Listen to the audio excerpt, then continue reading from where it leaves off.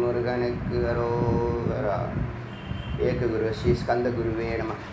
वंदे गुरु परंपरा। गुरु ब्रह्मा गुरु विष्णु गुरुदेवो महेश्वरः।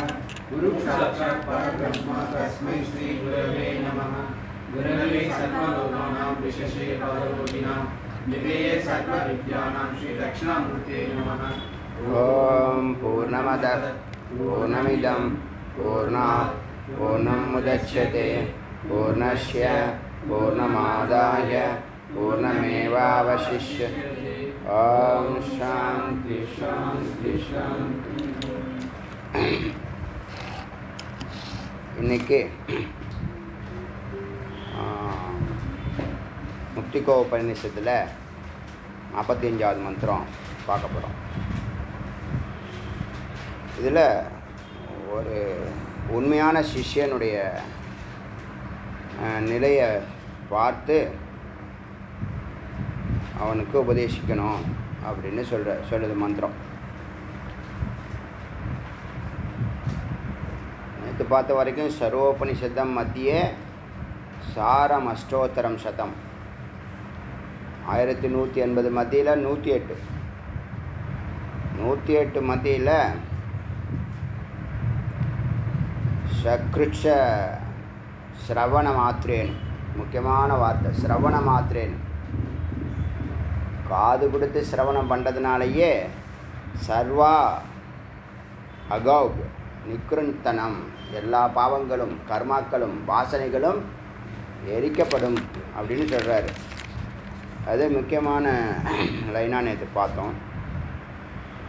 இன்றைக்கி மயோபதிஷ்டம் சிஷ்யாய துப்பிய பவனநந்தன இதம் சாஸ்திரம் மயா திஷ்டம் குஹ்யமஷ்டோத்தரம் சதம். மயோபதிஷ்டம் என்னால் உபதேசிக்கப்பட்டது. துப்பிய உனக்கு என்னால் உபதேசிக்கப்பட்டது.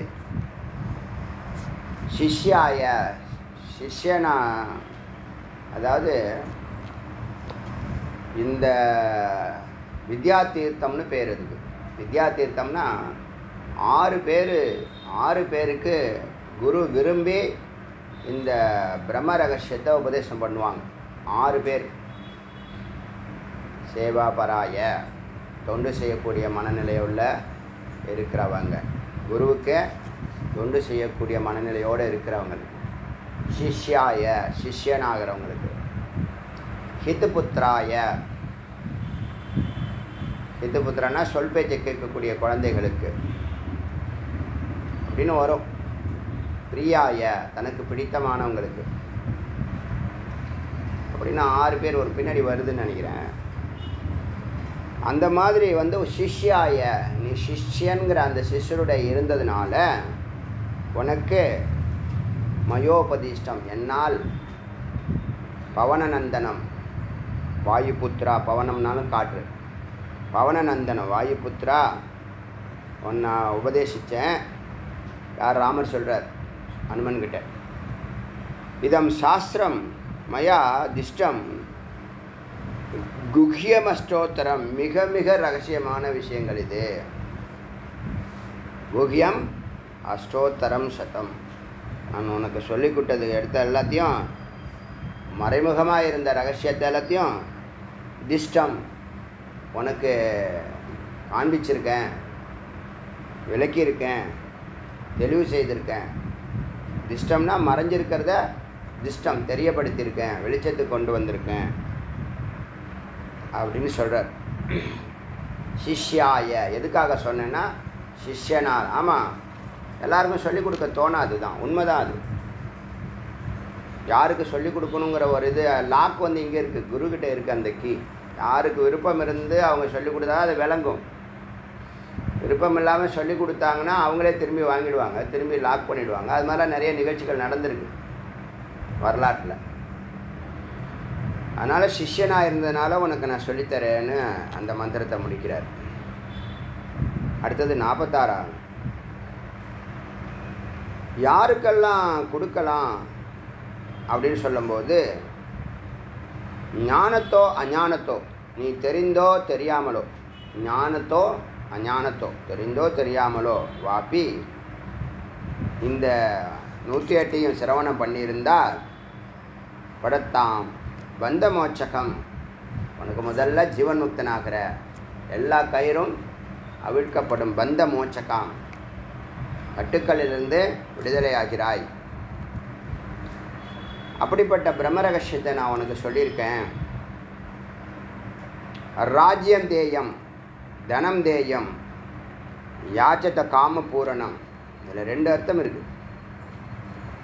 இது வந்து ஒரு பெரிய நிதி. இது பிரம்ம ரகசியங்கிற சொல்லக்கூடிய பிரம்ம ஞானம், ஆத்ம ஞானம் ஒரு பெரிய நிதி. இதை மிகச்சரியாக செய்தவர்கள் என்ன கேட்டாலும் அவங்களுக்கு இது பிரத்யட்சமாக செய்திருக்கு. என்ன சொல்லப்போனால் இந்தியாவில் டாப் 10ல் இந்த குருமார்கள் தான். டாப் 10 அது பணக்காரர்கள் வரிசையில் குருமார்கள் தான் அதிகமாக இருந்திருக்காங்க, இப்போயும் இருக்காங்க. ஓஷோக்கு தான் 110 120 காரோ. அவர் போகிறது 1 கிலோமீட்டர் கூட அந்த ஆசிரமம் வாசல்லேருந்து அது வரைக்கும் கூட அவர் நடக்கக்கூடாது அப்படின்னு சிஷ்யர்களுடைய விருப்பம். 6000 ஏக்கர் ஒரே நாளில் எழுதி கொடுத்துருக்காங்க. 6000 ஏக்கர் யூஎஸில் ஆசிரமம் இது பண்ண, அது வரைக்கும் பெரிய காடை பூங்காவனமாக மாற்றி. ஏன் அப்படி கொடுப்பாங்களா? அப்படி யாரும் கொடுப்பாங்களா? ஆனால் கொடுப்பாங்க, கொடுத்துருக்காங்க. ராஜா ஜனகர் இது பாருங்கள், இவர் குருக்கு இதில் சொல்கிறது ராஜ்யம் தேயும், ராஜ்யத்தை கொடுக்கும், தனம் தேயும், தனத்தையும் கொடுக்கும், யாச்சத்தை காம பூரணம், யார் என்னென்ன கேட்டாலும் பூரணம் கொடுக்கும். அப்பேற்பட்ட நிதி இது. இது பிரம்ம ரகசியம். இது குருவாக இருக்கிறவங்களுக்கும் பலன் உண்டு. இந்த பிரம்ம ரகசியத்தை வாங்கினவங்க ராஜ்யத்தை கொடுத்துருக்காங்க, தனத்தை கொடுத்துருக்காங்க, காமபூரணம். அதாவது சிஷ்யன் இல்லை, ராஜாவுக்கு கொடுக்கலாம். இந்த தீர்த்த வித்யான்னு சொன்னேன்ல, வித்யா தீர்த்தம்னு சொன்னேன். ஒரு கலையை வாங்கிக்கிட்டு ஒரு கலையை கொடுக்கலாம். புரியுதா? இப்போ எனக்கு ஆயுர்வேதா தெரியல, நான் ஆயுர்வேதா தெரிஞ்சுக்கணும்னு நினைக்கிறேன். இன்னொருத்தருக்கு வேதாந்தம் தெரியல, அவர் பிரம்ம வித்யா தெரிஞ்சுக்கணும்னு நினைக்கிறாரு. அதனால் அந்த ஆயுர்வேதா கற்றுக்கிட்டு நான் வேதாந்தம் அப்படியும் கொடுக்கலாம்.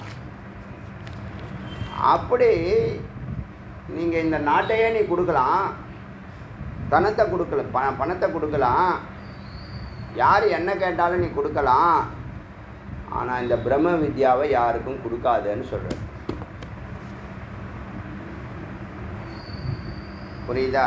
ஏன்னா அது ஒரு பெரிய நிதின்னு சொல்கிறார். எப்படின்னா ராஜ்யம் தேயம், தனம் தேயம், யாச்சத காம பூரணம், யாரை என்ன கேட்குறானோ அவன் எல்லா ஆசையும் பூர்த்தி பண்ணலாம். இது அஷ்டோத்தரம் சதம் ந தேயம், இந்த 108 யாருக்கும் கொடுக்கப்படக்கூடிய பொருள் அல்ல. இதம் அஷ்டோத்தரம் சதம் ந தேயம், கொடுக்கப்படக்கூடாது, தரப்படக்கூடாது. யாருக்கு தர? எஷ்ய கஷ்யம், வரவன் போகிறவன் யாருக்கோ எவருக்கோ கொடுத்தேன்னு கொடுக்கக்கூடாது. முக்கியமாக நாசிகன், அவங்க என்ன சொல்லி கொடுக்குறான்னு அவன் தெரிஞ்சுக்கிறேன் அப்படின்னு சும்மா பக்தி பாவனையோடு நடிச்சுட்டு உள்ளே உட்காந்து கற்றுக்கலாம் அப்படின்னு நினச்சி வரலாம். நாசிகன் உள்ளே நுழைஞ்சிருவான், அவனுக்கு கூடாது. கிருத்தக்னாய, நன்றி உணர்வு இல்லாதவன், இவ்வளோது நமக்கு குரு செய்கிறாங்களே அப்படிங்கிற ஒரு விஸ்வாசம், ஒரு மனசில் ஒரு நெகிழ்ச்சி இல்லாதவனுக்கு கிருத்தக்னன்னு பேர்.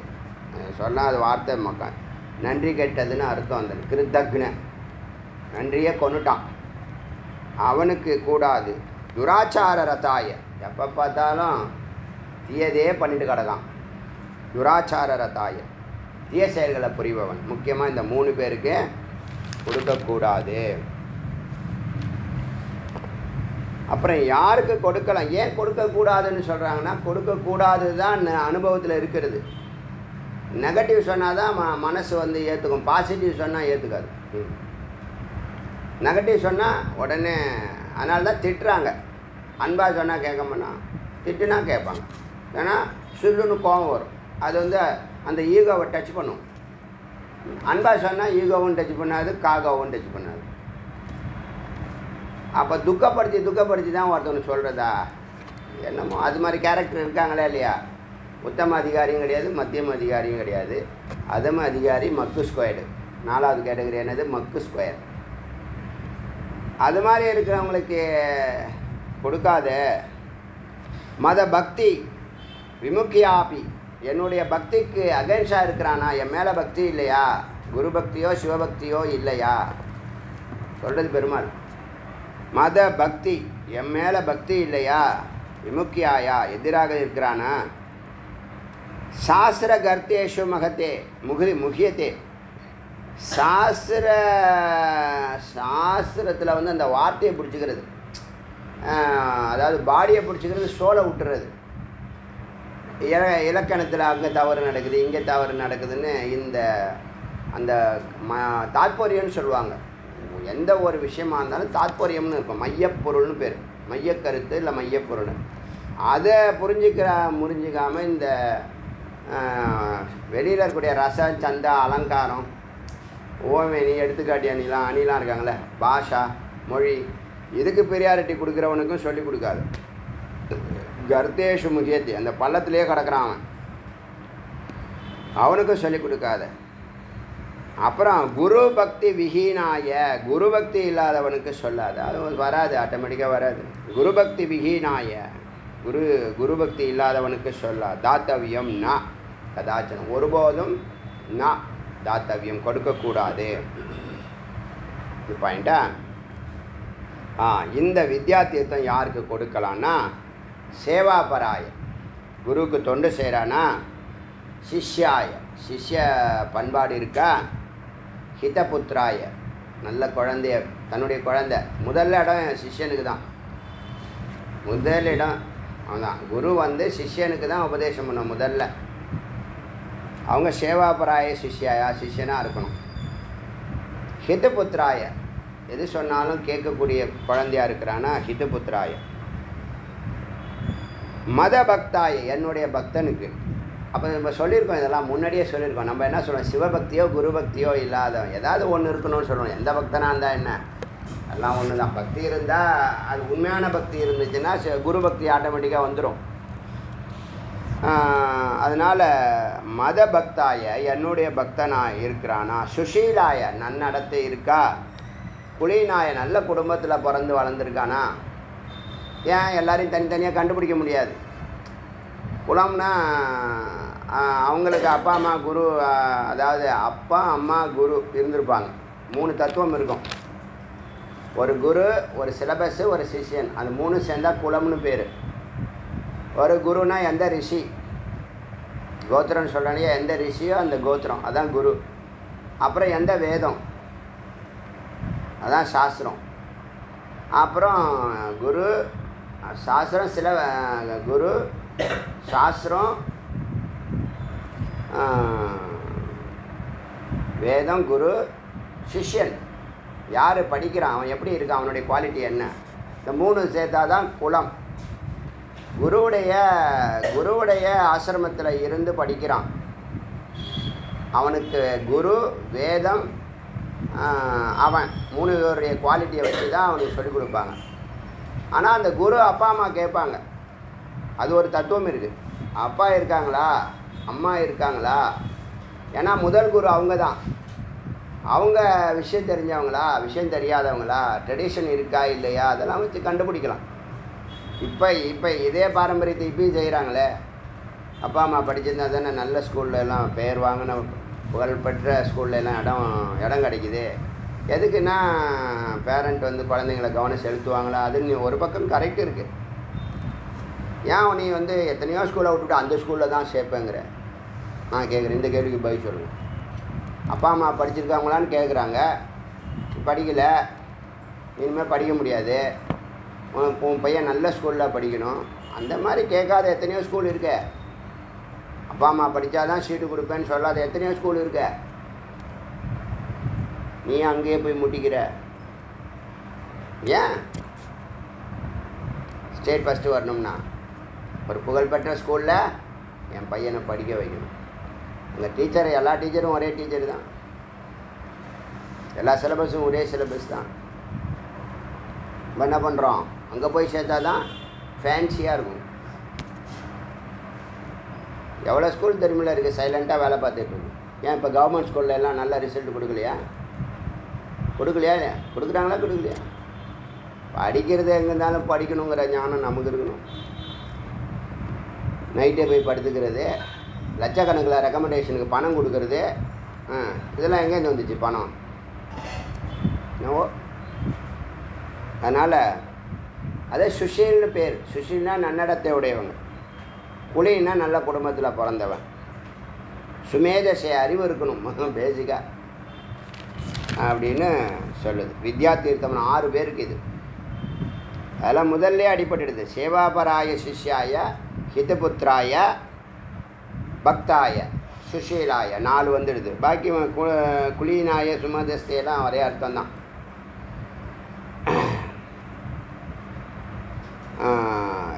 நன்றி உணர்வுக்காகவும் ஒரு குருவுக்கு உபதேசம் இது. நன்றி உணர்வுக்காகவும் நீங்கள் இந்த ஒருத்தவங்களுக்கு உங்களை வளர்த்துருப்பாங்க, அவங்க குழந்தைக்கு நீங்கள் சொல்லித்தரலாம். உங்களை நீங்கள் படிக்கும்போது உங்களுக்கு சப்போர்ட் பண்ணியிருப்பாங்க, அவங்க குழந்தைங்களுக்கு நீங்கள் சப்போர்ட் பண்ணலாம். அந்த மாதிரி இருக்கும்போது நன்றிக்காக என்ன பண்ணலாம், உபதேசம் பண்ணலாம். தனத்திற்காகவும் பண்ணலாம். பழைய பணக்காரனாக இருக்கான், எப்படியாவது பிரம்ம வித்யா வாழ்க்கையை விட்டுட்டேன், எனக்கு பிரம்ம வித்யா சொல்லித்தாங்கன்னா சொல்லிக் கொடுக்கலாம்னு சொல்லுது. தனத்திற்காக இது 6வது இடத்துல சொல்கிறாங்க. அதை வித்யா கொடுத்து வித்யா வாங்குற சொல்லிட்டேன். சிஷ்யன், உண்மையான சிஷ்யனாக இருக்கணும். புத்திர பிரியாய, இதெல்லாம் தாண்டி பிரியா, தனக்கு பிடிச்சவங்களுக்கு சொல்லிக் கொடுக்கலான்னு குருவுக்கு இந்த உபதேசம். 6 பேர் அங்கேயும் வருது. வித்யா தீர்த்தம், வித்யா தீர்த்தமா? சரி. சமயக் பரீட்சைய தாத்தவிய ஏவம் அஷ்டோத்தரம் சதம். அதனால் சொல்லிக் கொடுக்குறவங்க எல்லாரையும் சேர்க்காத, எல்லாரையும் உள்ளே விடாத. பரீட்சையை நல்லா டெஸ்ட் பண்ணிக்கோ. அவன் பயணம் செய்வானா, எல்லாரையும் சேர்த்தாலும் அவன் நிற்க மாட்டான். இதோடைய உள்ளே இருக்கவங்களுக்கு புரியாது. நம்ம எல்லாருக்கும் சொல்லிக் கொடுக்கணும்னு நினச்சாலும் எல்லாரும் கண்டினியூ பண்ண முடியலையே. இப்போ நம்ம பார்த்தோமே யார் யார் எப்படிலாம் கமெண்ட்ஸ் போட்டாங்க. சரியே இருக்கும், கிரியே இருக்கும், யோகம் இருக்காது. யோகம்னா என்னது? தொடர்ந்து நிரந்தரிய தீர்க்காலின் ஸ்ரத்தையா, வித்யா, தபஸா, பிரம்மச்சரியன், இந்த 6 இருக்காது. இவங்க எல்லாருக்கும் சொல்லிக் கொடுக்குற இருந்தாலும் இந்த கேட்கவே முடியலையே. நீங்கள் கேட்குறது ஒரு மணி நேரம், உங்கள் டயத்தில் 1 மணி நேரம் உங்களுக்கு இதை கொடுக்கறதுக்கு கேட்கவே முடியலன்னா இப்போ சொல்லிக் கொடுக்குறது எவ்வளோ பெரிய விஷயம் யோசனை பண்ணி பாருங்கள். அது கண்டினியூ பண்ண முடியாதுன்னு சொல்லுது. அந்த மாதிரி நீ 100 பேர், எத்தனையோ பேரெல்லாம் இப்படிலாம் மூக்கால் அழுவாங்க. 100 பேர் வந்து நான் படிக்கும்போது 55 பேர் சேர்ந்தாங்க. பிரஸ்தானத்திரையும், அதாவது பகவத்கீதை, பிரம்மசூத்திரம், இந்த 108 உபனிஷத்து முடிக்கும்போது அந்த குருவும் வருத்தப்படுறானா, அந்த சிஷ்யனில் 3 பேரோ 4 பேரோ தான் நிற்கிறானோ. அப்போ அவ்வளோ பேர் சேர்த்து என்ன அர்த்தம்? அதனால் சேர்க்கறதெல்லாம் பெரிய விஷயமே இல்லை, தானாக சேரணும். தானாக சேர்ந்த கூட்டம்னு சொல்கிறாங்க பார்த்தீங்களா? மெய்ப்பொருளை தேடி தானாக வருது பாருங்கள், அதுதான் நிற்கும், அதுதான் நிலைக்கும். இந்த பிஸ்னஸ் பண்ணுறது, அந்த பிஸ்னஸ் பண்ணுறது, அப்படி பண்ணுறது, அட்வர்டைஸ்மெண்ட் பண்ணுறது, வா வா வான்னு கூப்பிட்றது, நாம் கூப்பிட்றோம். இப்போ அடியெல்லாம் பேசுகிறேன்னா எப்படியாவது இவனுக்கு ஒரு நெற்றிக்கண்ணை திறந்து விட்டா அவன் அப்படியே விளங்குவான். எல்லாரையும் ஆடியோ கேளுங்கன்னு தான் சொல்கிறோம். கிளாஸுக்கு வாங்கலாம் கூப்பிட மாட்டோம், யாரையும் கூப்பிட்டு கேளுங்க. அவனுக்கு யோகிதை இருக்குதுன்னு நமக்கு ஸ்ட்ரைக் ஆகிடுச்சுன்னா அவனுக்கு சொல்லுவோம். அது ரொம்ப ரேரஸ்ட் விஷயம் அது. அந்த இது தெரியும், நமக்கு தெரியும் எது விளங்கும் எது விளங்காது. அதனால் என்ன சொல்லுது, சமயக் பரீட்சையை நல்லா டெஸ்ட் பண்ணிக்கோ. தாத்தவியம் ஏவம் அஷ்டோத்தரம் சதம், அவங்களுக்கு கொடு. ஏக பட்டே ஸ்ருணு, இதை யாரெல்லாம் ஸ்ருணு சிரவணம் பண்ணுறானோ, ச மாமேதி, அவன் நானாகிறான், அவன் என்னுடைய லோகத்துக்கு வருகிறான், என் திருவடிக்கு வருகிறான். சக அவன் மாமேத்தி என்னையே அடைகிறான், என்னையே அடைகிறான். ந சம்சய, சந்தேகப்படாத. யாருக்கு பார்த்து கொடு, அவன் கேட்டுட்டானா 108 கேட்டுட்டானா. இப்போ இன்றைக்கி ஒன்று கூட சொல்ல விரும்புகிறேன். இப்போ வேதம் உத்தம அதிகாரி, மத்தியம அதிகாரி, அதம அதிகாரின்னு சொல்லுது. ஒரே ஒரு உபநிஷத்து சொன்னாலே போதுன்னு சொல்லிடுச்சு. எனக்கு அதுலேயே சிந்தனை ஓடிக்கிட்டு இருக்கு. என்ன சிந்தனை ஓடுதுன்னா, நம்ம அதை தான் நினைக்கிறோம். ஒரு ஃபார்முலா இருக்குது, அதுக்குள்ளே இருக்குது. அதை சொல்லிக் கொடுக்குற வல்லமையும் இருக்குது. அந்த சூக்ஷ்மத்தை கேட்கக்கூடிய வல்லமை இல்லாதவர்களுக்காக சொல்ல முடியாமல் சைலண்ட்டாக போகிறோம். ஒரே உபநிஷத்தில் சித்தி கொடுக்கக்கூடிய தருணமும் வரும். அதுக்கான முயற்சி அடியேன் பண்ணுவேன்.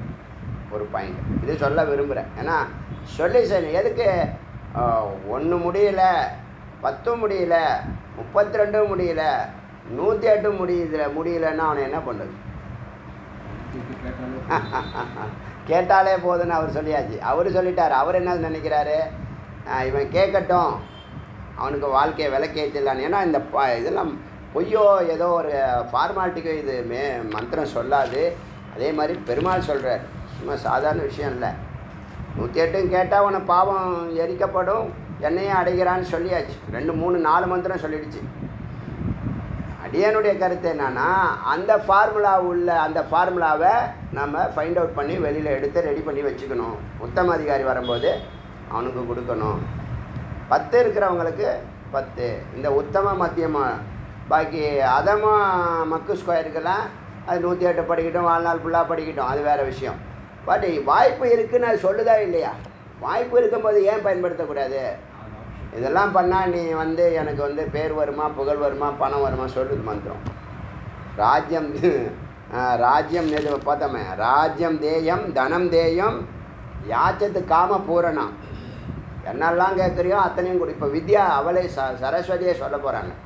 நான் ஒரு பொக்கிஷம் சொல்ல போகிறாங்க. அடுத்த மந்திரம் வருதுன்னு. ஸ்ரீவித்யா உபாசகன்னு சொல்லுவாங்க இல்லையா, அம்பாள் ராஜராஜேஸ்வரி, அவங்களே சொல்கிறாங்க. இந்த வருது பின்னாடி வருது, பார்க்கலாம். அதனால் அந்த ஒரு உபனிஷத்தையே அதில் இருக்கக்கூடிய சூக்ஷ்மத்தை முதல் இன்ட்ரோ தானே கொடுத்துருக்கோம். 2வது ரவுண்டு 3வது ரவுண்டில் அதை பூர்த்தி பண்ணணும். அந்த மாதிரி ஒரு ஃபார்முலா பண்ணி ரெடி பண்ணி வைக்கணும். உத்தம அதிகாரிக்கு ஒரு ஃபார்முலா, மத்தியம அதிகாரிக்கு ஒரு ஃபார்முலா, அதம அதிகாரிக்கு ஒரு ஃபார்முலான்னு வைக்கணும். அந்த சிந்தனை தான். ஏன்னா நான் அந்த டேபிளில் எழுதியிருக்கேன். இந்த ஜீவன் முக்தனை ஆக்கணும், ஒவ்வொரு மனிதர்களும் ஜீவன் முக்தனை ஆக்கணும், அதுக்கான ஒரு சூத்திரம் இருக்குது. அதை நம்ம கண்டுபிடிக்கணும். டேபிளில் எழுதியிருக்கேன்.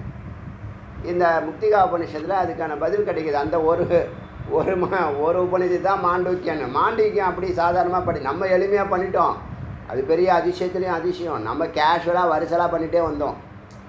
எதுக்கு? அதுக்குள்ளே ஏதோ ஒரு மகா வாக்கியம் இருந்துச்சுன்னா அதை எடுத்தேன்னு சொன்னேன்ல உங்கள்கிட்ட. இப்போ எடுக்கக்கூடாது, கடைசியாக எடுக்கணும். எல்லாம் இந்த மாண்டூக்கியம்னா பயப்படுறாங்க. இதை அதை மகா வாக்கியம் இருக்கிறதுனால அதை நம்ம எடுத்து பேச போகிறோம் அப்படின்னு. ஆனால் அதை எதேச்சியாக முடிச்சிட்டோம். விசாரம் இன்னும் ஸ்ட்ராங்காக பண்ண தான் போகிறோம். இது எத்தனை வாட்டி படித்தாலும் படிச்சுக்கிட்டே இருக்கலாம்னு தோணும். மந்திரம் இல்லையா? தெய்வத்தின் குரலுங்க, தெய்வத்தின் மூச்சு. அது சுவாசிக்க என்னது? உடம்பு, சூழ உடம்பு, சூக்ஷ்ம உடம்பு, காரண உடம்பு எல்லாம் சுத்திகரணமாகி இல்லை பிரணவ சரீரமாக நம்ம விளங்குவோம். ஏன்னா மந்திரம் இது சும்மா இல்லை, ஏதோ ஒன்று இல்லை, மந்திரம். அதனால் அது ஒரு சிந்தனை ஒரு பக்கம் ஓடிட்டுருக்கு, பார்க்கலாம். அப்படி ந சம்சயக, சந்தேகப்படாத அப்படின்னு சொல்கிறார். அச்சா 50வது மந்திரம் பார்த்துருவோம். 51வது ஸ்ரீவித்யா. அவங்களே சொல்கிறாங்க ஸ்ரீவித்யா. இதெல்லாம் உபனிஷத்து தான் மூலாதாரம். உபனிஷத்துலேருந்து உபனிஷத்தை அத்தியனம் பண்ணக்கூடிய ரிஷிகள் என்ன பண்ணுறாங்க? அடுத்த லெவலுக்கு டெவலப் பண்ணுறாங்க. இதே வியாசர் தான் இதை தொகுத்தார். எதை தொகுத்தார்? வேதத்தை தொகுத்தார். வேதம் ஃபுல்லாக அத்தியனம் பண்ணார். 4 வேதமாக பிரித்தார். எந்த அளவுக்கு ஒர்க் பாருங்கள். புத்தி பாருங்கள், யோசனை பண்ணி பாருங்கள். புத்தி எந்த அளவுக்கு வேலை செஞ்சுருக்குன்னு பாருங்கள். வேதத்தையே தொகுக்கிறாரு, பிரிக்கிறாரு, வகைப்படுத்துகிறாரு. ஷாக்கா பிரிக்கிறாரு, டைரக்ஷன் பிரிக்கிறாரு, எல்லாம் பண்ணிவிட்டு அதில் உள்ள மகா வாக்கியங்களை யாராவது குழப்பம் பண்ணுவான்னு சொல்லிட்டு அதுக்கு எக்ஸ்ப்ளனேஷன் தான் இந்த 4 மகா வாக்கியம் இருக்குது பாருங்கள், அதை சித்தி பண்ணார். எத்தனை 20 மதங்களை வெற்றி அடைஞ்சிருக்காரு. 20 மதங்கள். எதுக்கு? இந்த அத்வைத்தம் இல்லைன்னு சொல்லி எதிர்த்தவங்க 20 பேரும் தோத்தாங்க. அத்வைதம் ஒண்டி தான் நிற்குது. உலக நாடுகள் சயின்டிஃபிக்காக இருக்குன்னு ஏற்றுக்கிட்டான். ஆச்சரியமாக இருக்கா இல்லையா? நமக்குள்ளே எது வேணாலும் பேசிட்டு கிடக்கலாம். ஒரு யூனிவர்சிட்டி லெவல்டு ஞானிகள் சபைன்னு ஒன்று இருக்கா இல்லையா? அவன் 40 வருஷம் 50 வருஷம் இதை தியானம் பண்ணி உட்காந்து நிதித்தியாசனம் பண்ணி சிரவணம் பண்ணி இந்த பிரஸ்தான திரையத்தை வாழ்நாள் ஃபுல்லாக சொல்லி கொடுக்குறவங்களாம் இருக்காங்க. எங்கே அங்கே இருக்காங்க, இங்கே இல்லை. சவுத்தில் யாரும் கிடையாது, நார்த்தில் இருக்காங்க. பனாரஸ்,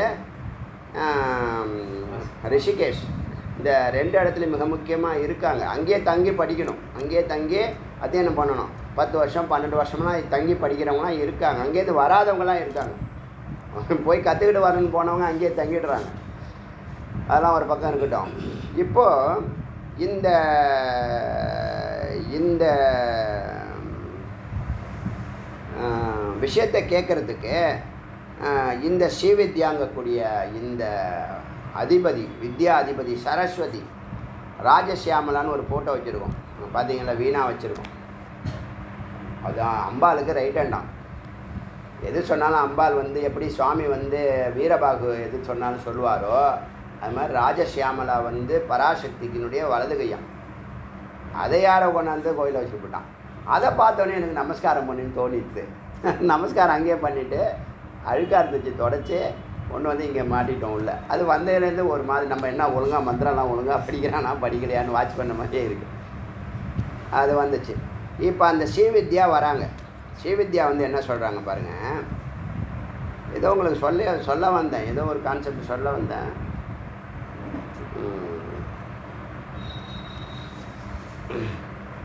சரி, அந்த வேதவியாசரை சொல்ல வந்தேன். வேதவியாசர் பார்த்தீங்கன்னா 4 வேதத்தையும் 18 புராணங்கள் எழுதி எவ்வளோ மந்திரங்கள் எவ்வளோ மந்திரங்கள் எவ்வளோ மந்திரங்கள் 18 புராணங்கள்.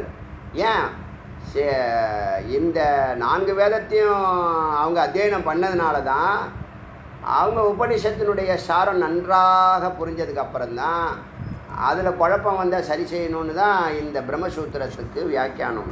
பிரம்மசூத்திரமே எழுதுனதுக்கு அப்புறம் மட்டும் இல்லாமல் அது இன்னும் நல்லா புரிய வைக்கிறது. ஏன்னா அதுக்குள்ளே போக போக என்ன வரும், யூனிவர்சல் ட்ரூத்தில் அதெல்லாம் வெளிப்படும். அதுதான் மந்திர திருஷ்டான்னு பேர். அது வெளிவர ஒவ்வொரு கான்செப்டில் ஒவ்வொரு புராணத்தை எழுதியிருப்பாங்க. இப்போ எந்த புராணம் பேர் வச்சுருக்காங்களோ அந்த புராணத்தில் அவர் தான் ஹீரோ. இப்போ கணபதி பற்றி பேசுகிறாங்கன்னா கணபதி தான் அதில் பரபிரம்மமாக இருப்பார். கணபதி பக்தர்கள் அவர் பின்னாடியே போய் அந்த பரபிரம்மம் எல்லாம் ஒன்றுதான் வருது. பரபிரம்மத்துக்கு குணம் கிடையாது, ரூபம் கிடையாது, நாமம் கிடையாது, ஒன்றும் கிடையாது. நல்லது அன்பே சிவம். அன்பு சிவம்னு கூட சொல்லக்கூடாது. சிவன் சொன்னால் சைவம் சொல்லிவிடும், தாண்டப்படுவாங்க.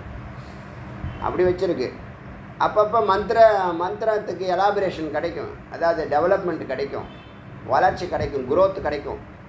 அவங்க அதை வச்சு எழுத தான் புரியும் அவங்களுக்கு, மக்களுக்கு. யாருக்கு? மக்களுக்கு. இவங்களுக்கு இல்லை, இவங்களுக்கு தான் புரிஞ்சு தானே எல்லாம் எழுதியிருக்காங்க.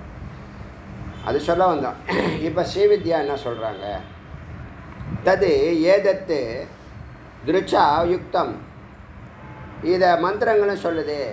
இப்போ இவர் சொன்னதை, பெருமாள் இப்போ சொன்னதை, இத்தனை யார் யார் படிக்கணும், யார் யாருக்கு சொல்லிக் கொடுக்கணும், யாருக்கு சொல்லிக் கொடுக்கக்கூடாது அப்படின்னு சொன்னதுக்கப்புறம் தெரிஞ்சோ தெரியாமலோ இந்த 108 கேட்டால் அவனுக்கு என்னையே அடைகிறான் அப்படின்னு சொல்லியாச்சு.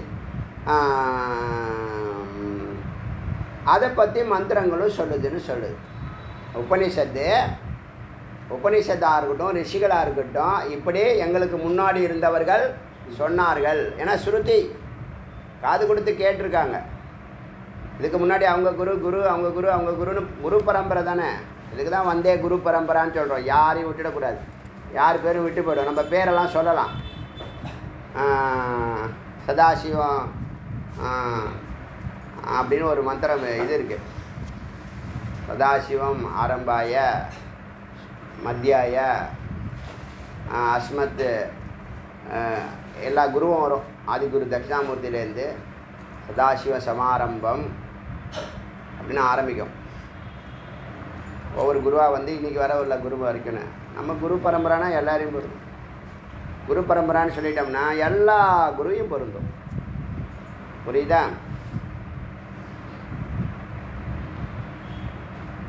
சதாசிவ சமாரம்பம் சங்கராச்சாரிய மத்தியமம் அஸ்மத்தாச்சாரிய அப்படின்னு வரும். இன்றைக்கி இருக்கிற குரு வரைக்கும் வணங்குகிறேன்னு ஒரு மந்திரம் இருக்குது. சரி, அதெல்லாம் பார்க்கலாம், கொஞ்சம் கொஞ்சமாக பார்ப்போம்.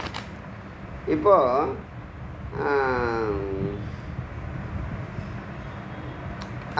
எப்படி மந்திரமும் சொல்லுது, இந்த சிரவணம் பண்ணுறவனுக்கு இந்த பலன் உண்டுன்னு மந்திரமும் சொல்லுதுன்னு சொல்லிட்டு வித்யா ஹவை பிராமணம் பிராமணம் ஆஜகாம் அந்த முமுக்ஷு. இந்த இடத்துல பிராமணங்கிறது சிஷ்யன், இப்போ கற்றுக்கிட்டு இருக்கான், லேர்ன் பண்ணிக்கிட்டு இருக்கான். அந்த பிராமணன், ஏன்னா முமுக்ஷுவே எல்லாருமே பிராமணன், அங்கே ஜாதி கிடையாது. ஜாதினா பிறப்பின் அடிப்படை இல்லை. யாரெல்லாம் பிரம்மத்தை நாடுகிறார்களோ அவங்கெல்லாம் பிராமணர்கள். அந்த பிராமணனுக்கு ஆஜகாம் ஆஜகாம் அருகில் வந்து வித்யா ஸ்ரீ வித்யா தேவி மாம் கோபாய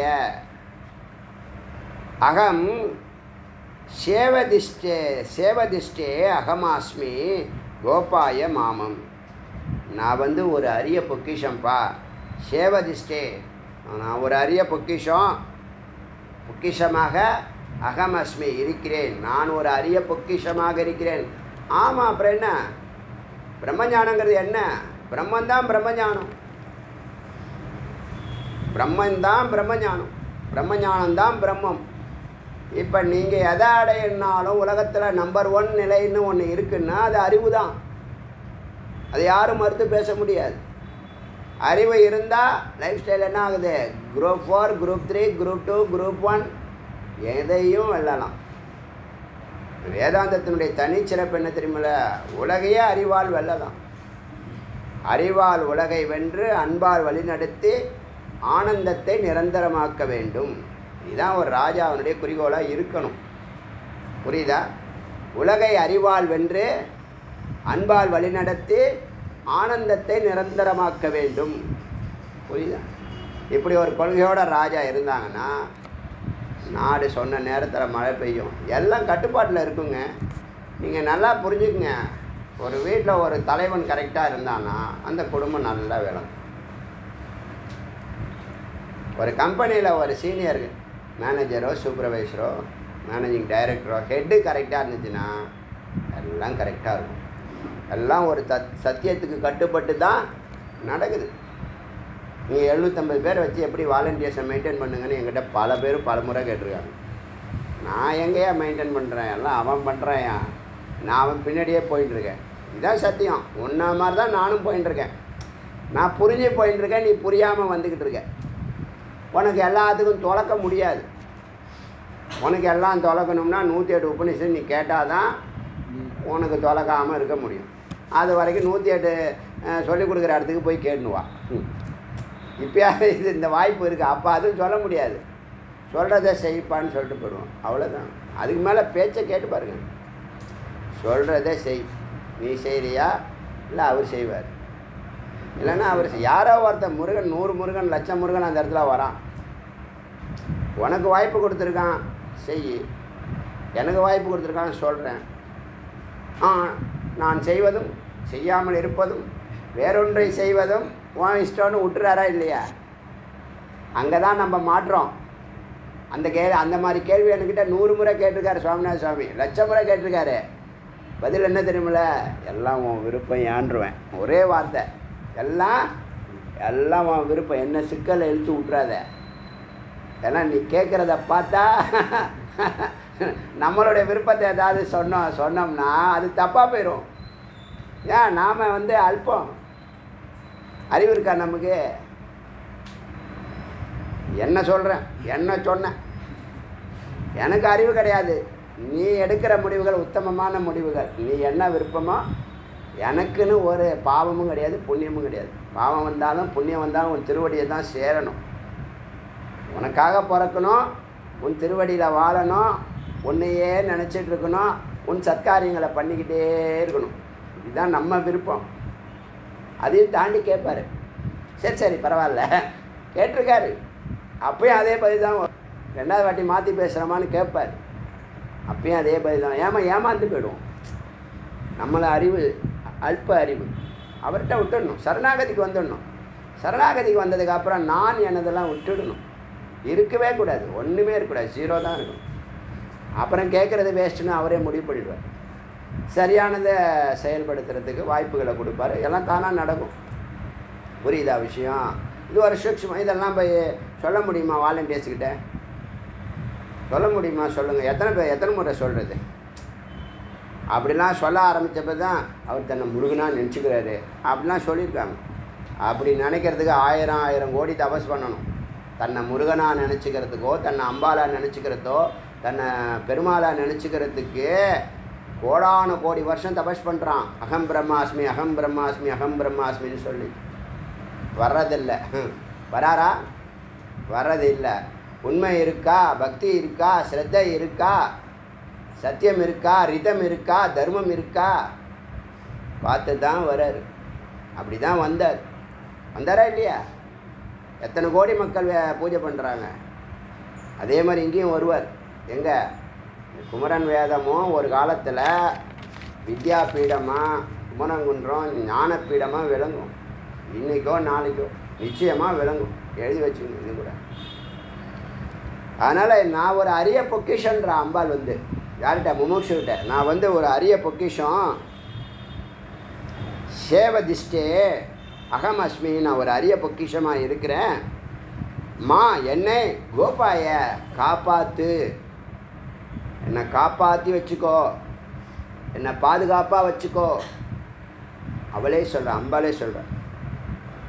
மா என்னை கோபாய பாதுகாக்க வேண்டும். பாதுகாத்து வச்சுக்கோ. அசூய காயாம் அனுருஜ. வராம பிடிச்சவன் அனுருஜ. பொறாமை இல்லாதவன். அனுருஜ பொய்யில்லாதவன். ஷட்டாய ஏமாத்துறவன். தப்பான மனிதர்களுக்கு சொல்லக்கூடாது. பொறாமை பிடிச்சவனுக்கு சொல்லக்கூடாது. பொய்யறிவு உள்ளவனுக்கு சொல்லக்கூடாது. ஏமாத்துறவனுக்கு சொல்லக்கூடாது. இதெல்லாம் இல்லாதவனுக்கு சொல்லணும்னு அர்த்தம். நெகட்டிவ் சொல்லி பாசிட்டிவ் செய்ய வைக்கும். ஷட்டாய ஏமாத்து வேலை செய்கிறவனுக்கு மா மா பூயா. எத்தனை முறை கேட்டாலும் மா. கூடாது, வேண்டாம். நீ நல்லவனுக்கு சொன்னீன்னா வீரியவதி. நான் நன்றாக விளங்குவேன். சக்தி மிகுந்த சக்தியுடன் அறிவு பிரகாசிக்கும். ததாஷ்யா அப்படின்னு சொல்கிறார். அம்பாலே சொல்கிறாங்க. இந்த இதெல்லாம் ரொம்ப கலங்குற மாதிரி வார்த்தை இது. மா கோபாய என்னை காப்பாற்றிக்கோ, என்னை காப்பாற்றி வச்சுக்கோன்னு அர்த்தம். ஒரு பெரிய நிதி. அடுத்தது யமேவ வித்யா ஸ்ருதம் அப்ரமத்தம் மேதாவினம் பிரம்மச்சரியோ உபபன்னம் அஸ்மா இமாம் சன்னாய சம்யக் பரீட்சய தியாத் வைஷ்ணவி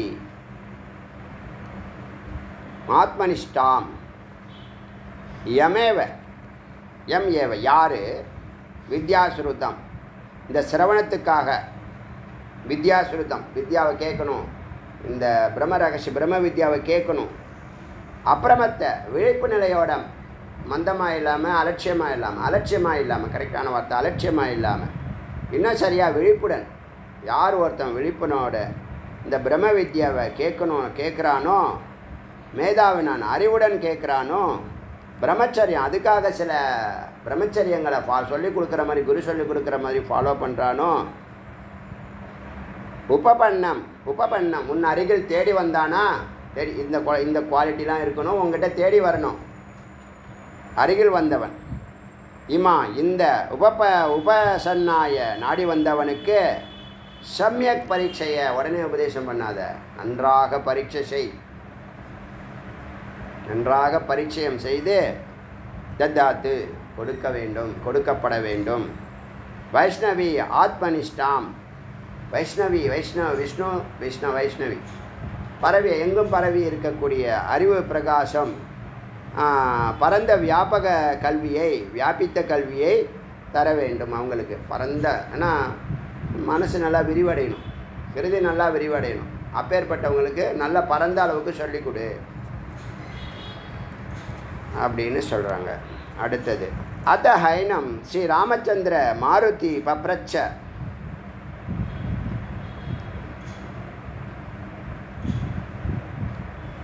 அத பிறகு ஸ்ரீ ராமச்சந்திரம் மாருதி ராமச்சந்திரனை மாருதி அனுமன் பப்ரச்ச கேட்டார். அடுத்த கேள்வி ரிக்வேதாதி விபாகேன பிருத்தக் சாந்திம் அனுவிரீஹீதி. இந்த ரிக்வேதத்திலேருந்து சாந்தி பாடம்லாம் என்னென்ன இருக்குதுன்னு சொன்னீங்கல்ல, அதை கொஞ்சம் சொல்கிறீங்களான்னு. சஹோவாச்சாரி ஸ்ரீராம் அவனுக்கு ஸ்ரீராம் விஷயத்தை சொன்னார். என்ன? ரிக்வேதிய உபனிஷதோங்கா ரிக்வேதத்தில் 10 உபனிஷத்து எடுத்திருக்காங்க. அது சாந்தி பாடம் வாங்மே மனசி பிரதிஷ்டதா. உங்களுக்கு தெரியும் வாங்மே மனசி தெரியும்ல, எல்லார்ட்டையும் இருக்குது, இல்லைன்னா இது பண்ணிங்க காப்பி. இது யார்? அதுக்கு ஒரு 10 உபநிஷத்து பேர்லாம் நேற்று சொல்லியாச்சு, அதெல்லாம் நமக்கு அவசியம் இல்லை. எந்த வேதத்துலேருந்து வந்திருக்கோம் அந்தந்த வேதத்தை நம்ம பேசும்போது நம்ம விவரம் சொல்லுவோம், சொல்லிட்டு தான் வரோம். அதனால் மறுபடியும் ரிப்பீட் பண்ண வேண்டாம். அதே மந்திரம் அதே இதை வாங்மே மனசி பிரதிஷ்டா, அதுதான் இது பிரதிஷ்டிதாங்கிறது தான் அந்த ரிக்வேதத்துக்கான சாந்தி பாடம்.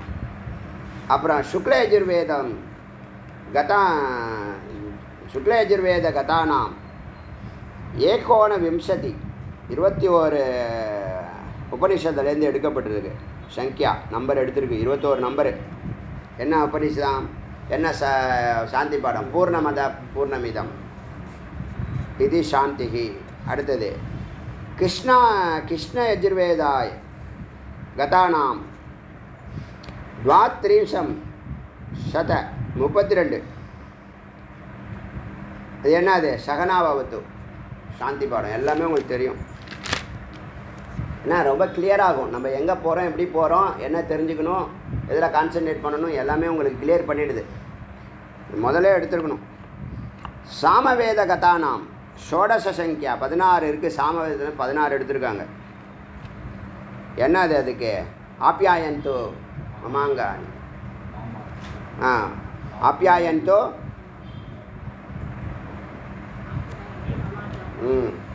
அவங்க கரெக்டாக சொல்கிறாங்க, நான் கரெக்டாக சொன்னாலும் நீங்கள் குழப்ப. சரி, அடுத்தது ஆப்யாயந்த மமாங்கானி அதுவா? அடுத்தது அதர்வண வேத கதானாம் அது இதான் ஏக த்ரிசதம் என்ன 31 சங்கியாக்கானா உபனிஷதாம் பத்ரம் கர்ணேபிஹி. பரவாயில்லைங்களா? என்ன மாதிரிலாம் அடிக்கிறீங்க சாந்தி பாடம். சரி, இப்போது 58வது மந்திரம் வந்துட்டோம். இந்த மந்திரத்தில் இது வரைக்கும் நம்ம பார்த்தது அப்படி ஒரு சுருக்கமாக சொல்கிறாங்க. முமுட்சுவாக இருக்கணும். புருஷாக சிஷ்யர்கள் முமுட்சுவாக இருக்கணும். முதல் தகுதி முமுட்சு இருந்தால் அவன் என்ன சொன்னாலும் செய்வான். பக்தி ஆட்டோமேட்டிக்காக வந்துடும். பக்தி இருந்தால் தான் முமுட்சு வரும், அது வேறு விஷயம்.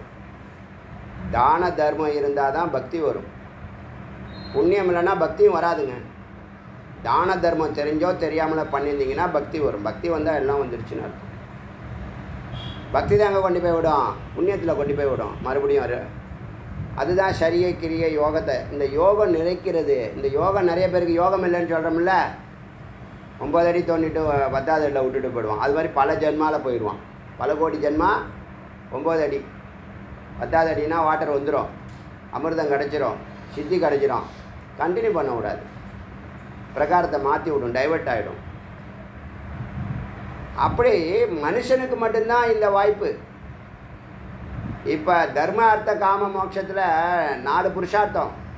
ஆடு மாடு அர்த்த காமத்தில் நிற்கும். காமம் வந்தால் குட்டி போடும், பசிச்சதுன்னா தேவையான பொருளெல்லாம் அது போய் சாப்பிடும். அதுக்கு தர்மம் தெரியுமா? மோட்சம் தெரியுமா? சாஸ்திரம் படிக்க முடியுமா? அப்போ மானுடத்தை எப்படி வென்று எடுக்கணும் அது சொல்லுது. முமுட்சுத்வ புருஷாக, புருஷர்களுக்கு தான், இந்த மானுடத்துக்கு தான் இந்த வாய்ப்பு முமுட்சுவம். அப்புறம் சாதனா சதுஷ்டயம், சமதமாதின்னு சொல்லலையா, மனக்கட்டுப்பாடு, இந்திரிய கட்டுப்பாடு, அப்புறம் உபரதி, திதீக்ஷா, உபரதி, ஸ்ரத்தையா, சமாதானம்னு 6 வரும்,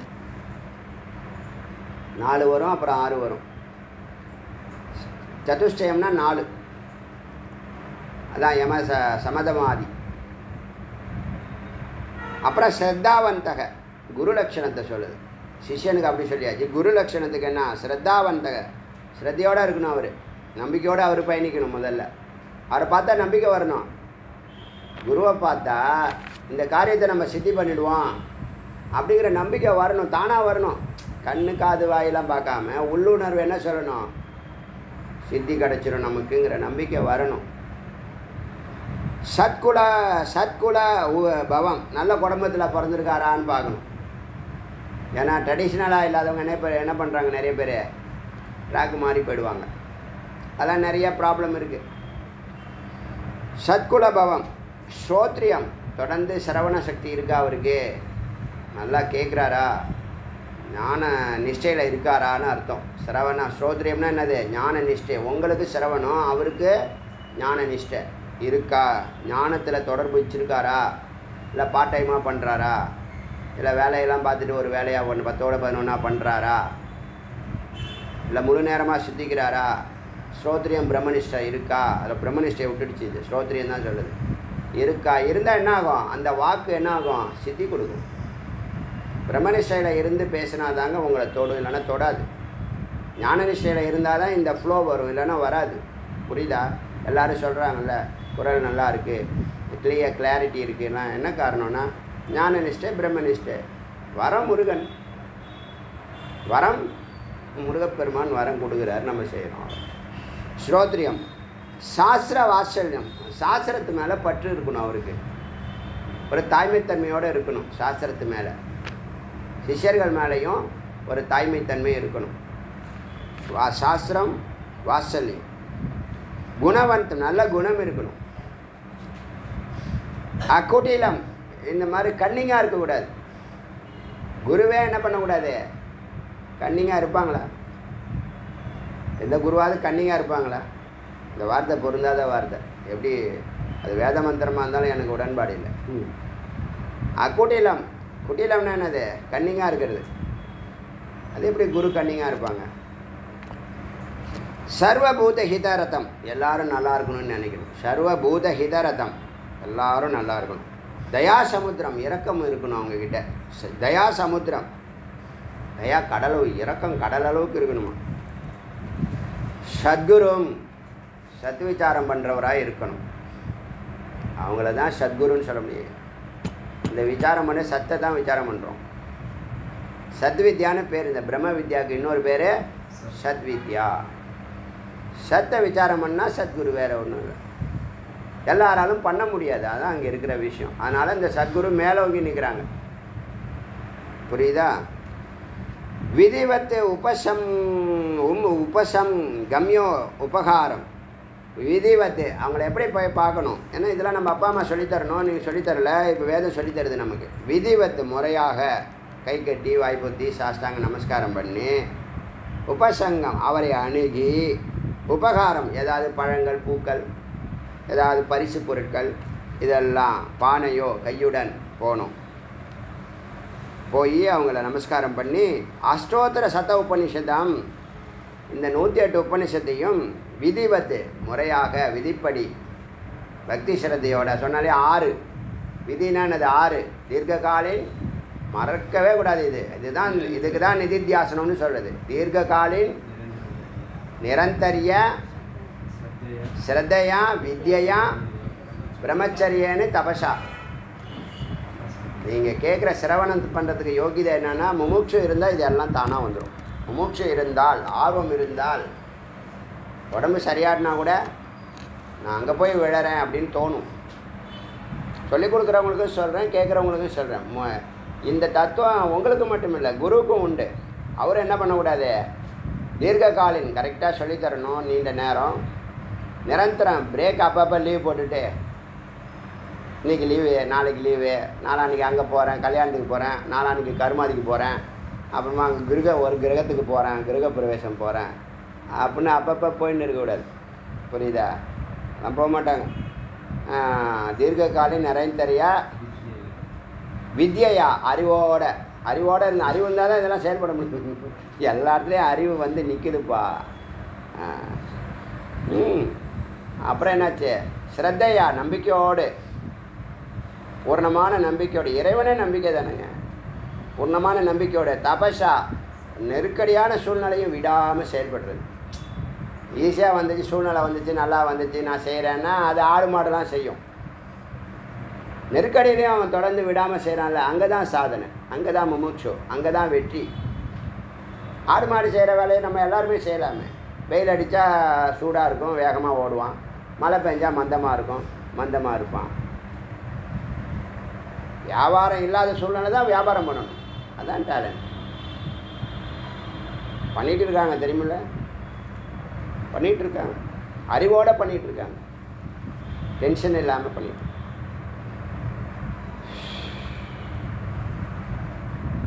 இதெல்லாம் சொன்னிச்சா. விதிவத்து அதீத்தியனா என்ன பண்ணணும், அத்தியனம் பண்ணணும், சிரவணம் பண்ணணும் சிஷியர்கள். சரி, சிரவண மனன நிதித்தியாசனானி, ஞானயோகம். சிரவண மனன நிதித்தியாசனத்தினால தான் நைரந்தரையன்னு அந்த வார்த்தை வந்துடுச்சு, அந்த 6 வந்துடுச்சு. நைரந்தரையன கிருத்வா, செய்து வந்தால் பிராரப்த க்ஷயாதே, பிராரப்தம் எரிந்து போகிறது. பார்த்திங்களா, இந்த பயணமே நமக்கு வெற்றியை கொடுக்குது பாருங்கள். நீங்கள் இந்த பயணத்தை சிரத்தையாக, இந்த 6 வார்த்தை தான் சிஷ்யன். முமுட்சு ஈக்குவல் டு இந்த 6, முமுட்சு ஈக்குவல் டு சிஷ்யன் ஈக்குவல் டு இந்த 6. அது இருந்தால் பிராரப்த க்ஷயாத், பிராரப்தம், வாசனா, கர்மா, பாவம்லாம் இருக்குல்ல, எல்லாம் எரிந்து தேகத்திரைய பங்கம். இந்த அடிக்கடி சொல்வேன் இல்லையா, இந்த 3 உடம்புல இருக்கவே கூடாது, மேலே போகணும், துரியத்தில் போய் உட்காந்துடணும்னு சொல்கிறோம் இல்லையா. துரியத்தில் உட்காந்தா என்னன்னா, எந்த பசித்தாக ஒன்று அட்டாக் பண்ணாது, காமக்ரோதாதிகள் அட்டாக் பண்ணாது, மயக்கம், குழப்பம், தூக்கம் அட்டாக் பண்ணாது, தெளிவாக இருந்து எப்போதும் ஏகரசமாக இருக்கிறது. எல்லாம் நம்ம நினச்சா நடக்குதுங்க, நினச்சா நடக்குது. சத்தியம் சத்தியம் சத்தியம், நினச்சா நடக்குது, சங்கல்பம் பண்ணால் நடக்குது. கொஞ்ச நாள் அப்படி பயணம் செய்யணும், குருவோட பிடிச்சிக்கணும், கெட்டியமாக பிடிச்சிக்கணும். ஒரு ஜென்மா மிஸ் பண்ணினீங்கன்னா அடுத்த 1000 ஜென்மா எப்படி போகணும்னு சொல்ல முடியாது. கிடைச்சிருக்க வாய்ப்பை, ஏன்னா அப்படி தான், ஏன்னா இது உங்களுடைய மகத்துவம் புரிய தான் நீங்கள் அந்த சுவாமிகிட்ட நெருங்குற அனுபூதி தெரியும். மெய்ப்பொருளை நெருங்க தான் இதெல்லாம் உங்களுக்கு நல்லா விளங்கும். அடாடா, எவ்வளோது வருஷங்களை, எவ்வளோது நாட்களை, எவ்வளோ ஜென்மாக்களை வீணாடிச்சிருக்கோங்கிற அறிவு வரும் உள்ள. அப்போ என்ன பண்ணுவோம், இதை விட்டுடக்கூடாதுன்னு ஜாகிரதையாக புரிச்சு, வாய்ப்புகளை விட்டுடக்கூடாது. கடவுள் 2வது முறை வாய்ப்பு கொடுக்கறதே இல்லை. 2வது வாய்ப்பு, 3வது வாய்ப்புலாம் நீ நினச்சிக்க வேண்டியது தான். 2வது வாய்ப்பு, 3வது வாய்ப்புன்னு அவர் கொடுத்த வாய்ப்பு. அதுக்கு முன்னாடி அந்த அறிவு இருக்கணும் உனக்கு. இப்போ சொல்லணும், செய்கிறதும் செய்யாமல் இருக்கிறதும் வேற ஒன்று செய்கிறதுக்கு ஒரு அறிவு இருக்குது. உனக்கு சந்தர்ப்ப சூழ்நிலைலாம் கொடுத்துட்டாரு, கொடுத்துட்டு நீ என்ன செய்கிறேன்னு பார்க்குறாரு. செய்கிறியா, செய்யாமல் இருக்கிறியா, வேற ஒன்று செய்கிறியா? அப்போ எதை செய்யணும், எதை செய்யக்கூடாது, எதை எப்போ வேற ஒன்று செய்யணுங்கிறதுக்கு ஒரு அறிவு இருக்குது. அந்த அறிவில் இருந்தால் தான் நீ ஜெயிக்க முடியும். இல்லைன்னா மறுபடியும் பாவத்துக்குள்ளே சிக்க வேண்டியது. ஏன்னா பிராரப்தத்தை கடக்கிறதுக்கு அதான் ஒரு வழி, ஒரே வழியாக தான். இங்கே என்ன சொல்ல, பிராரப்த ஷயாது, பிராரப்தம் எரிந்து தேகத்திரயம் பங்கம். 3 கயிறு கட்டினாங்க இல்லையா, விஷ்ணு முடித்து பிரம்ம கிரந்தி, ருத்ர கிரந்திலாம், அந்த 3 அங்கங்களும் தேகத்திரயம் பங்கமாகி பிராபிய உபாதி வினிர்முக்தக, இந்த உபாதி நீங்கி, உபாதிங்கிற இந்த உடம்பு நீங்கி, வினிர்முக்தக விடுபடுகிறான், முக்தனாகிறான். எப்படி? கடாகாசவத்தே, கடாகாசம் போல் ஒரு பானை இருந்துச்சு, உள்ள ஸ்பேஸ் இருந்துச்சு, வெளியிலையும் ஸ்பேஸ் இருந்துச்சு. இந்த உபாதி தான் பானை. பானை இப்போ உடஞ்சிருச்சு. எப்போதும் போல் அந்த பரந்த ஆகாசம் எப்போதும் போல் ஆகாசமாக இருக்குது. எப்போதும் போல் பரமாத்மாவாக இருக்கிறோம். எப்போதும் போல் நாம் சித்தாக இருக்கிறோம், பிரம்மாஸ்மியாக இருக்கிறோம். அதை சொல்லுது. கடாகாசவத்து பரிபூர்ணத்தையா விதேக முக்தி. இப்போ விடுபடுறான். பானை உடஞ்ச பிற்பாடு விதேக முக்தி. இப்போ ஜீவன் முக்தி, அப்புறம் விதேக முக்தி. சைவ கைவல்ய முக்தி ரீதி, அதை தான் கைவல்ய முக்தின்னு சொல்கிறோம். சைவ அதை தான், அதுவே கைவல்ய முக்தி ரீதிகி என்று சொல்லப்படுகிறது. புரியுதா? முக்கியமான விஷயம் இந்த வருது, இந்த மந்திரத்தில் மிக முக்கியமான விஷயம் வருது. அதையேவ அதனால் பிரம்மலோகஸ்தா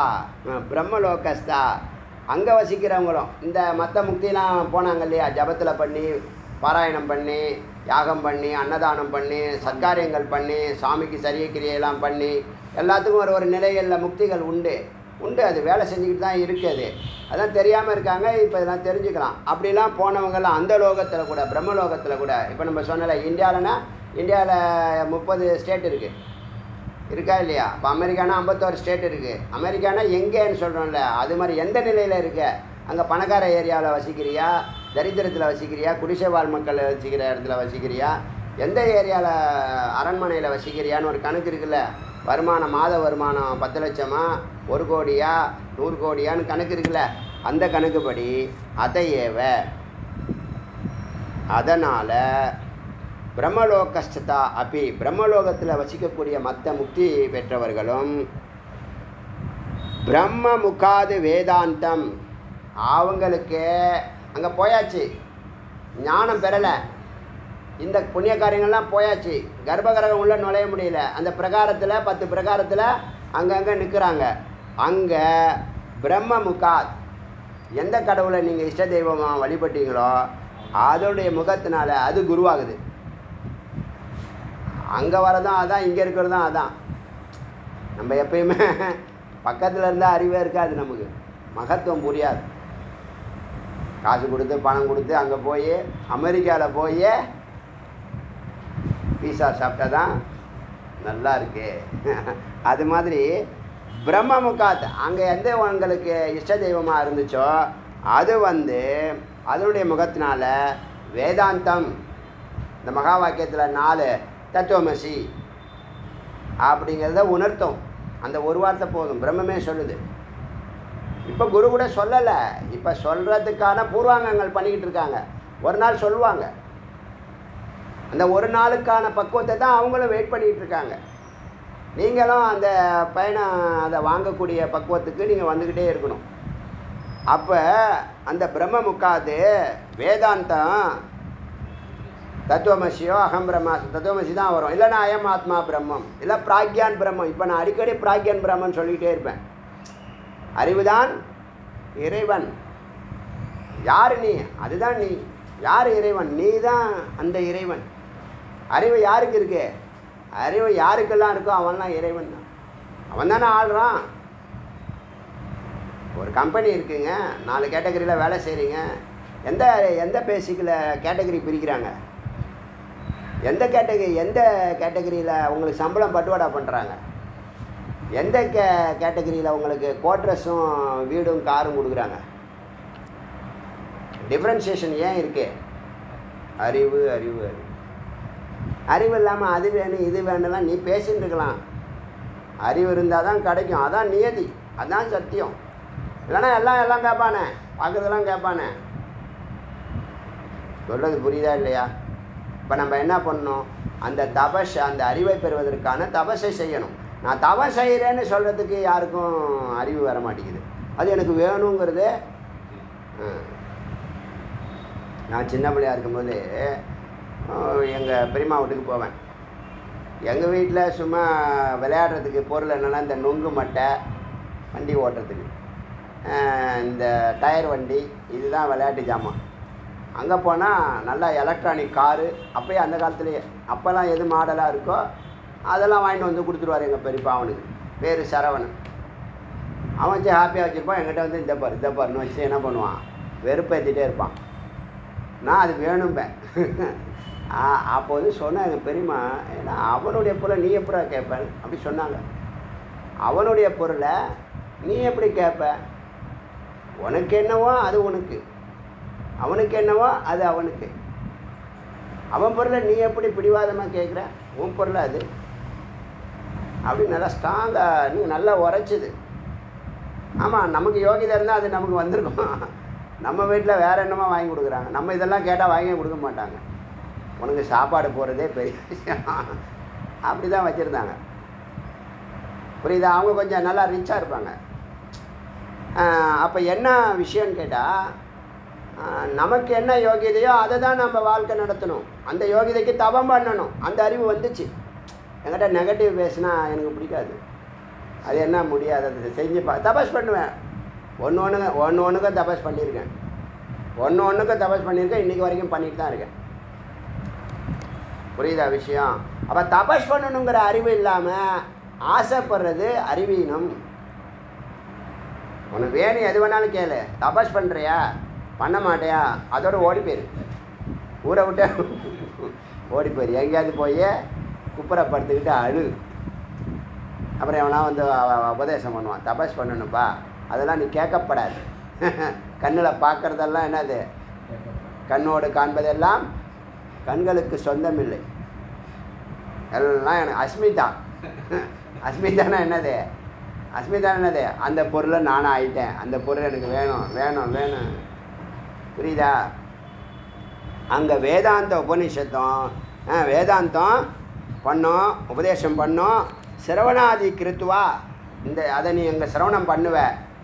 அங்கே போயும் ஞானம் இல்லாமல் மோட்சம் கிடையாதுங்கிறத வலியுறுத்துது இந்த மந்திரம். சும்மா சாதாரண விஷயம் இல்லை, ரொம்ப ஸ்ட்ராங்காக சொல்லுது. அங்கே வந்து பிரம்ம முக்காது வேதாந்தம் உபதேசமான பிற்பாடு தத்துவமசியோ அயமாத்மா பிரம்மமோ பிராக்யான் பிரம்மமோ உபதேசம் ஆனதுக்கப்புறம் நல்லா ஃபீல் ஆகும்.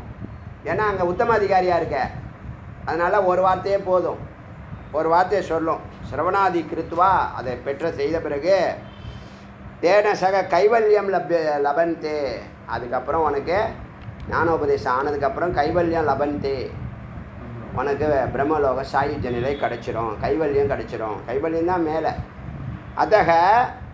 அதனால் சர்வேஷாம், அங்கே யார் யாரெல்லாம் போய் 10வது பிரகாரம் 9வது பிரகாரம் சுற்றிக்கிட்டு இருந்தாங்களோ, கைவல்ய முக்தி ஞானம் பெறணும்னா கைவல்ய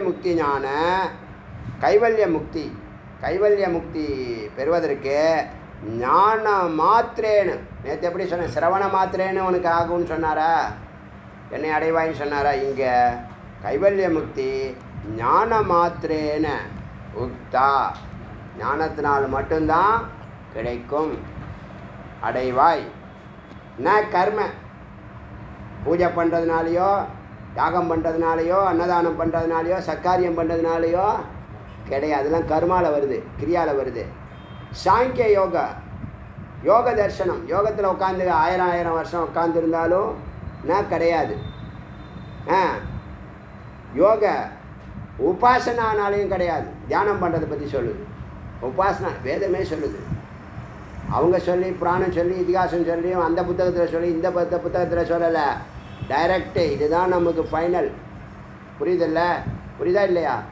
இதுதான் ஃபைனல். இதை வச்சு நீங்கள் யார்கிட்ட வேணாலும் நீங்கள் என்ன பண்ணலாம், ஆர்கியூமெண்ட் பண்ணலாம். வேறவன்ட்ட நம்ம இந்த மந்திரத்தை எடுத்து சொல்லலாம், வேறு யாரும் மந்திரத்தை எடுத்து சொல்ல முடியாது. சொன்னால் இங்கேருந்து தான் சொல்லணும், இதை தான் சொல்லி ஆகணும். புரியுதா?